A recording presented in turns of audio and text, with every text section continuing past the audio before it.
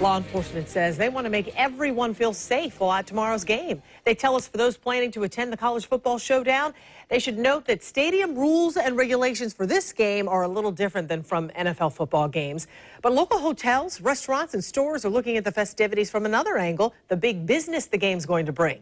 Channel 4's Francesca Amaker joining us from Everbank Field with a look at the security measures first. Francesca?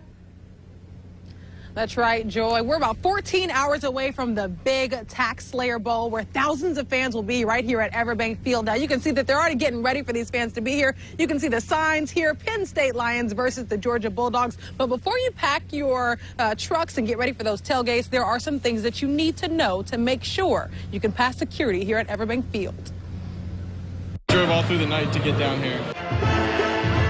Some came from near, others from afar, all eager to see both teams take on each other at the 71st Taxslayer Bowl on Saturday afternoon. But at Friday's pep rally, fans say one thing stuck out, and it made them much more comfortable to be celebrating in River City. I see the security all around here even.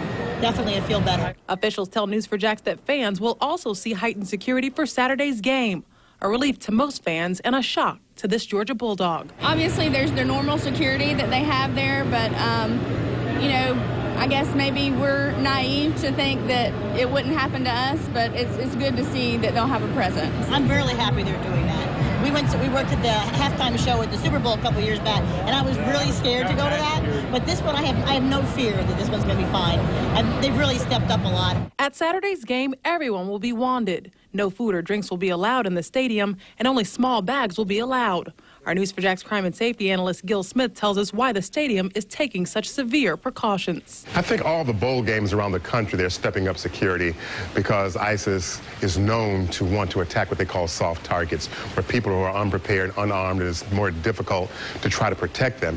And also they can do a large amount of damage with so many people in one area. So that was what ISIS likes to do. So they're going to add security, be scanning people more. The lines may take a little longer to get through, but people don't seem to mind that, just knowing that they have that extra layer of security.